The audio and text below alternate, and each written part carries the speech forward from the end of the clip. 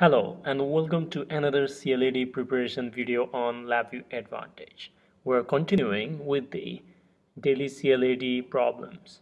Please pause, scroll, or mute if necessary to understand the problem, and then resume when ready.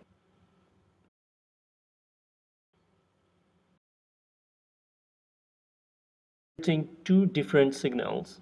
One is the sine wave and another is square wave, and it is plotting onto the waveform. The only difference between both is not only the shape but also the frequency.